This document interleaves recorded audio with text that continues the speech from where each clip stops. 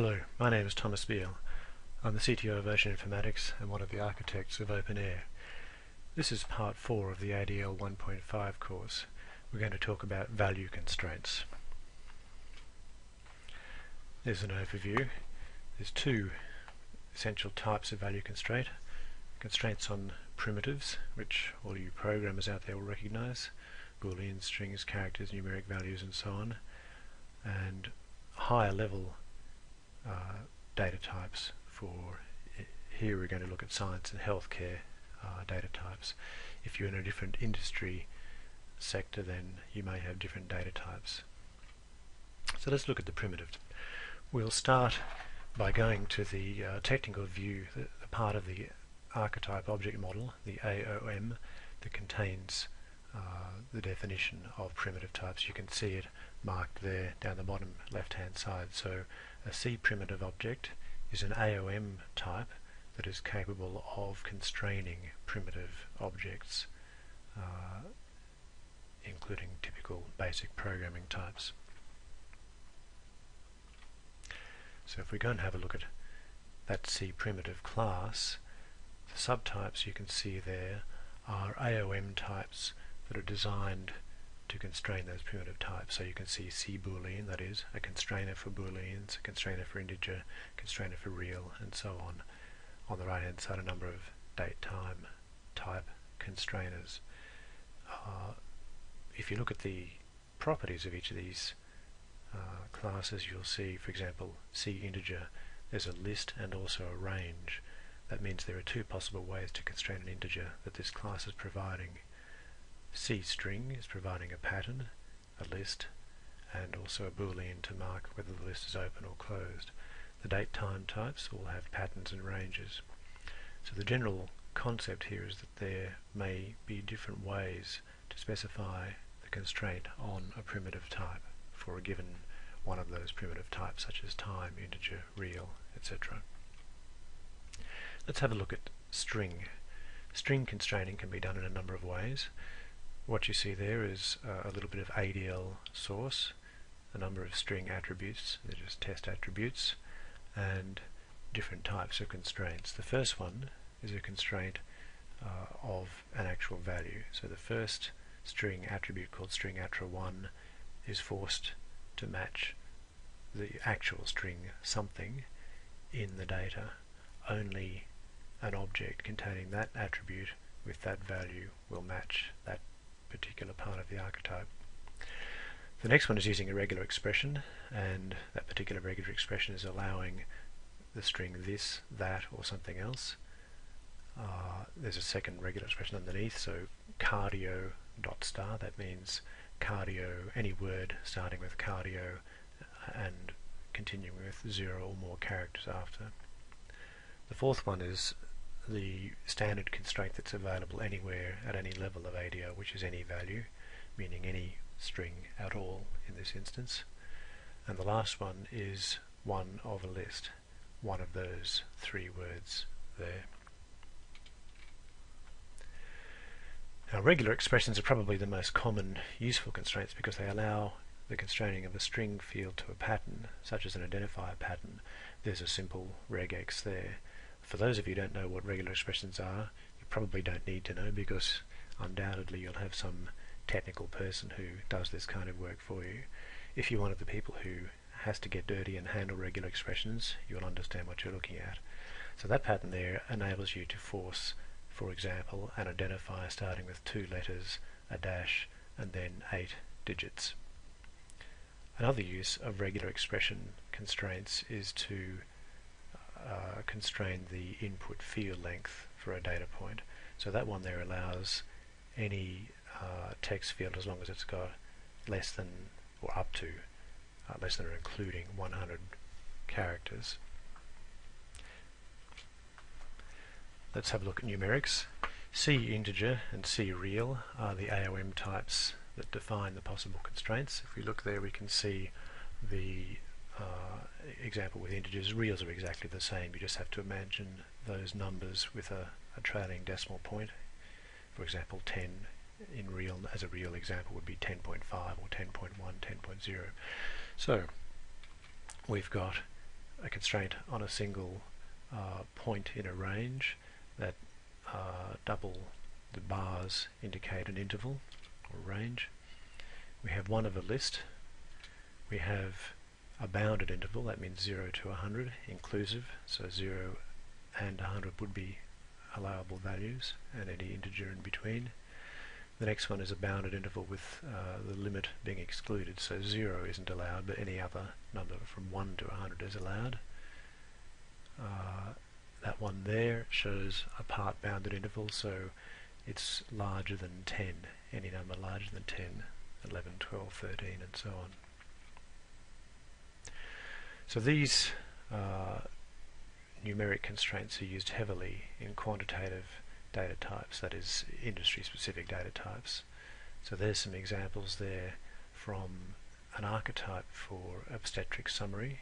We have 3 fields that have been opened out: gravidity, which is number of pregnancies, parity, live births, and you can see that they eventually all devolve down to integers, which happen to be the ultimate data type of an industry, health industry data type called count, that's used by the openEHR reference model in HL7. That would be the int data type. You can see in the right hand column the actual constraint 0 to 100, larger than or equal to 0.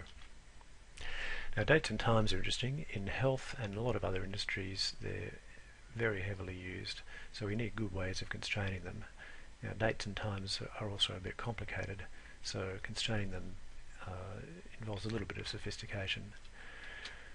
We have a way of constraining them that's an openEHR innovation, that is to use patterns based on ISO 8601.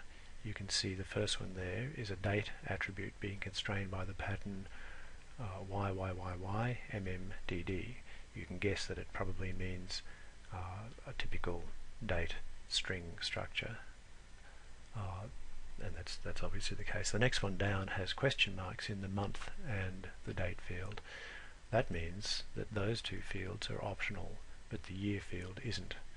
So a date that has 2001 January 1 would be okay, 2001 January would be okay, and then just 2001.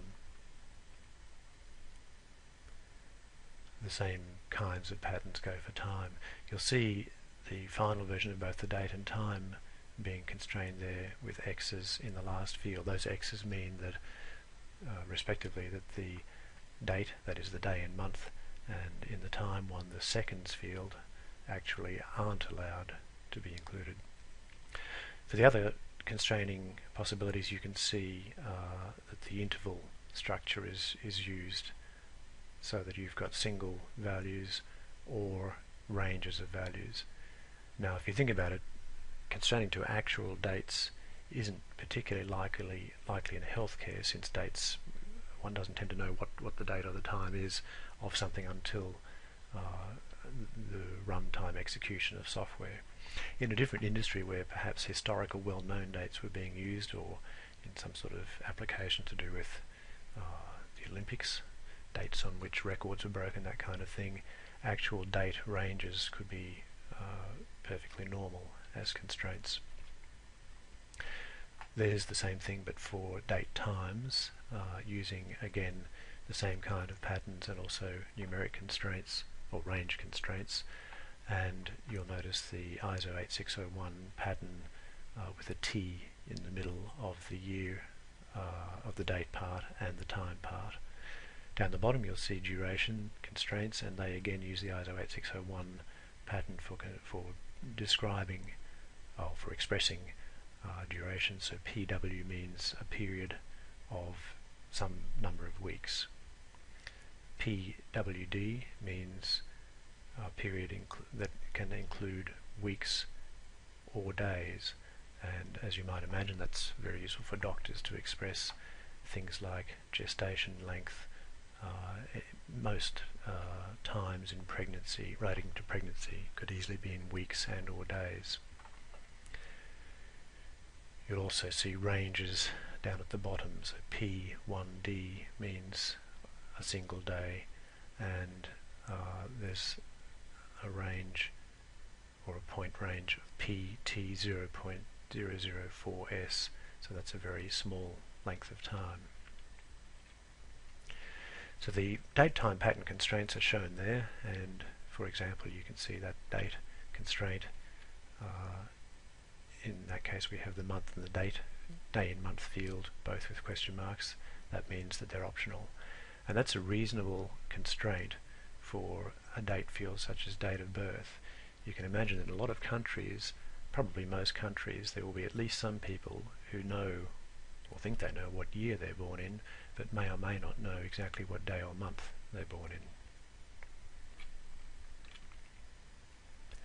So those constraints allow us to do things like define useful fields in archetypes. This is the problem archetype from openEHR, and you can see a number of date fields. There's one there, date clinically recognized.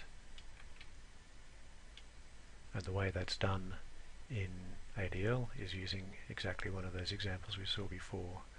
So the actual terminal date value in the archetype is constrained by y, question mark, xx. So no day and month, an optional month and a year. There's another example for gestation duration to be expressed in weeks.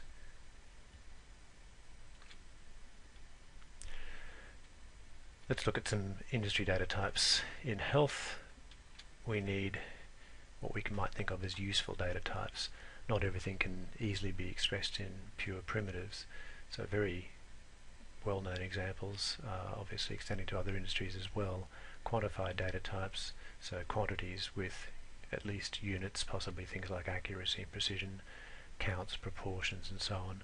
Also text and coded data types, ordinals, which is something that occurs very often in health, and time and scheduling data types. I'm going to take a quick look at how some of these are efficiently constrained in ADL and AOM.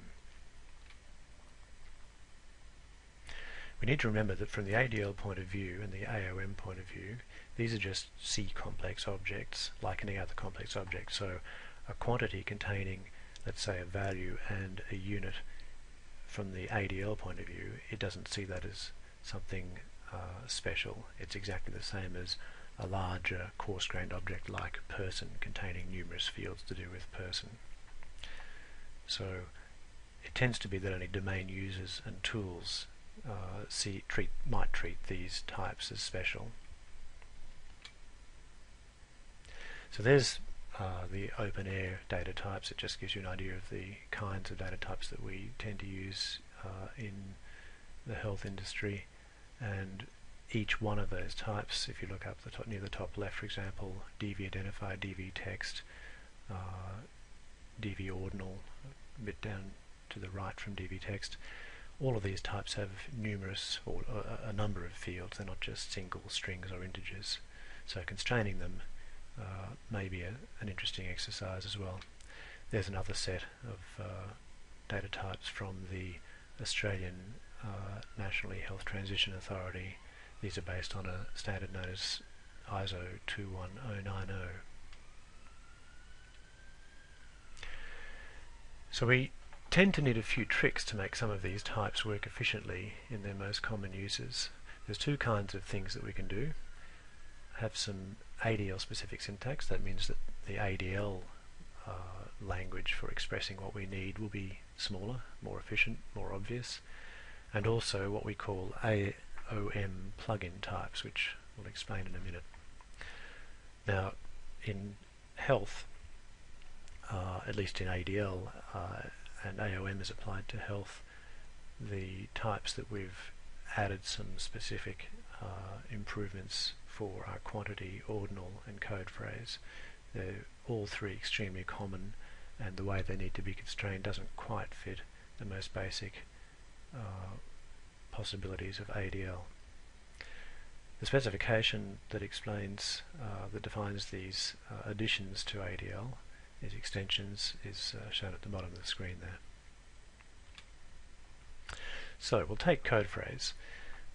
Code phrase is the openEHR term for a data type that essentially includes a terminology ID and what we call a code string. That is just the ID of a concept code within the terminology. It could also be a longer code phrase within the terminology, but we're not going to look at that particular possibility here. The version of the terminology is also potentially included. So we don't happen to have that in the little UML model you see there, but for the purposes of this it doesn't make any difference. So the question is, how are we going to constrain that? What the user wants to do is to define a constraint for something like the site of measurement data point for body temperature. So where does the thermometer go? Well, the possible answers on the right hand side, you can see them: mouth, ear canal, axilla, in other words under the arm, and so on. Now of course you're seeing just words, but really we intend to put coded terms there, probably coded from SNOMED CT or some similar source. So how are we going to do that? Well, we could just use standard ADL. It would work fine. And what you're seeing there is the defining code property of the DV coded text type, that is the parent type in the compositional relationship you can see on the right hand side in the UML model. That's the parent of a code phrase object. So the constraint you're seeing says that the defining code property has three possible code phrase values that would be acceptable, and each one of them has a terminology ID, and you can see it says local. That just means internal to the archetype, and in each case we have a code string AT0111, 112, 113. Now that's obviously fairly inefficient because we're repeating a lot of code to do with the terminology ID part. So we can do a bit better than that in standard ADL, and you can see two possibilities there. If you just concentrate on the bottom one there, standard coded text ATRA2, same thing, DV coded text, defining code matches. Now we're saying a code phrase with a terminology ID and also a code string, and now we're going to allow it to match one of a number of possible values. What we did, as it turned out, in ADL was to go a little bit better and add a piece of more efficient syntax to ADL to make it very, very clear that the defining code matches three possible code values from the local terminology set. Where it says local there, of course, it could say Loink, it could say SNOMED, or anything else.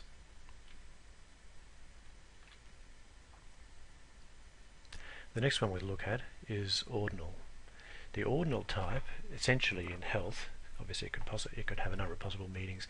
In health, we tend to think of an integer and a code.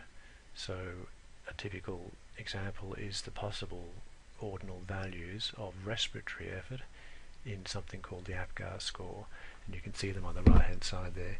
0 is associated with absent, so there would be a code typically from SNOMED. Next one, 1 and weak or irregular, and 2 is associated with normal. Those kind of associations of integer plus code, in some cases a real number plus a code, occur ubiquitously in health. As before, there's a standard way of doing that in ADL, and it's the same kind of idea. You just map out the three possibilities in their entirety and just vary the piece that is required to be different. That is, in this case, both the value, you can see the value fields are being set to 0, 1 or 2, and the symbol field, which is the DV coded text, has its defining code matching, using the efficient syntax we just saw before, three different possible codes. Down the bottom you can see the piece of ADL in the extended ADL syntax, which allows that to be expressed much more efficiently, and you can see why it's interesting. That's most of the center part of the APGAR archetype, and you can imagine that without that efficient syntax, which is very easy to read and understand, that archetype would be much harder to read, and it would be about 4 times as long. The last type we'll look at that's very, very common in health and other industries is quantities. Without going into too much detail, the most obvious reason we need something like a quantity logical data type is because we want values and units to be associated. So a typical example is the temperature data point from the body temperature measurement archetype. What you can see below at the bottom right there is that the magnitude and units has been constrained in the first case to degrees centigrade, and the range is 15 to 50, and the next one is degrees Fahrenheit, 60 to 122.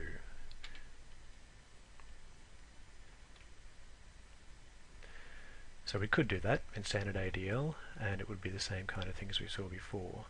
2 alternative quantity values that would be allowed to match that attribute, or that is, saying data would be allowed to match that part of the archetype under the attribute standard quantity ATTRA, as you can see there.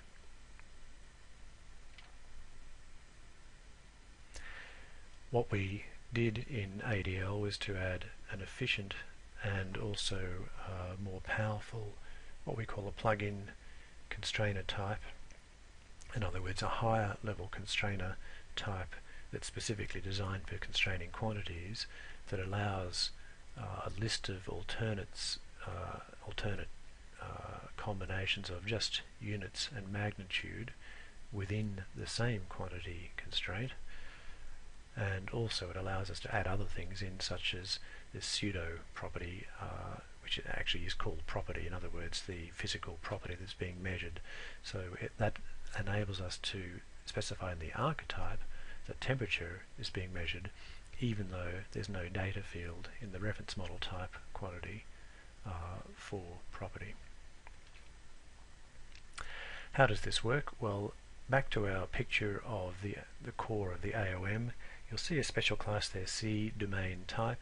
It's ultimately just another kind of C object, and it has a number of subtypes. C code phrase, that's the one that allows you to specify a terminology ID and a group of codes that are acceptable in a constraint. And there are 2 types there, CDV quantity and CDV ordinal. They happen to be named after the openEHR type data types in the openEHR reference model, but in fact they'll work for any reference model. These names are just a matter of needing some name to specify that concept. So you can see a DV quantity there has a property and then a list of quantity item constrainers which allow magnitude, precision and units to be specified together, and of course it's going to be units that decides the magnitude field normally.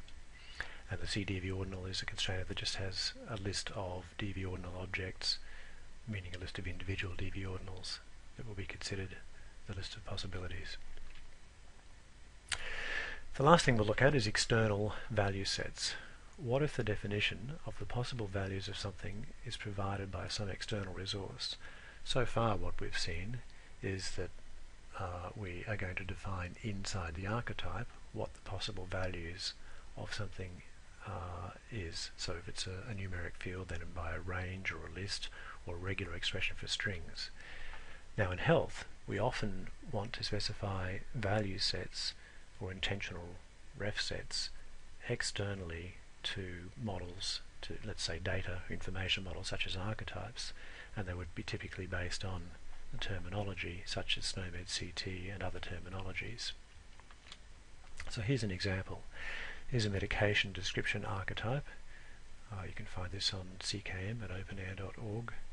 You'll see that root data point is specified to be of type-coded text, and on the right hand side you can see, instead of a constraint saying what the possible roots are, it says any term that is a root of administration. Interesting. What's that supposed to mean?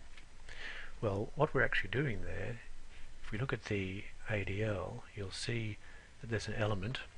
You can understand probably that that's just an element among a list of other elements inside that archetype. So it's an element for the form of the drug, form of the medication, whose value is constrained to a dev-coded text, whose defining code is constrained to a special type of code, AC0004.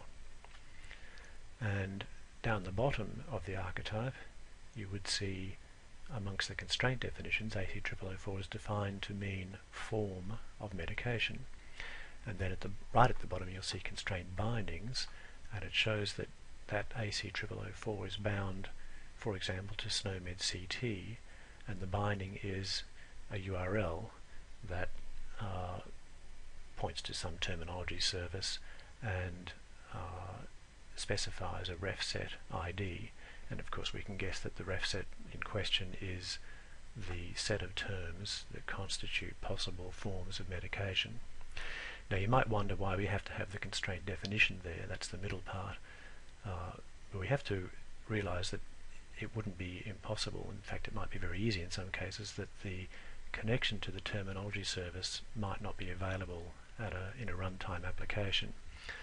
So that AT0004 definition where it says form of medication at least gives us something to put on the screen so that the user knows what's actually supposed to go there.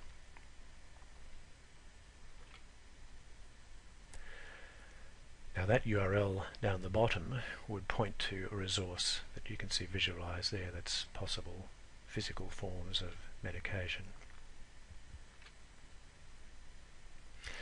So we've made a little trip through the leaf constraining capabilities of ADL and some of the industry data types, and just to show you an extreme form there, we have the ECG archetype, and you can see all of the bits and pieces, numerous quantity fields, or many with different types of property.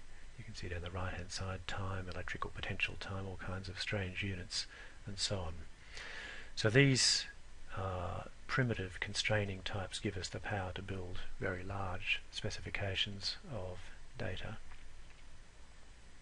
To summarize, the AOM provides ways to constrain primitive types. Now, realistic industry-specific data types are built from primitive components, and as I've shown, sometimes we need to plug in some coarse-grained constrainer types, and the AOM has a built-in capability to do that. It's extensible, and in openEHR we included 3 particular extension types, but more could be included. Sometimes we don't want to constrain inside the archetype, and in that case we add a binding of a value field to an external resource. And that's it. In the next segments of the course we'll look at larger scale structures and putting archetypes together and building the whole thing. Thank you very much for your attention, and I hope to see you in the next installment.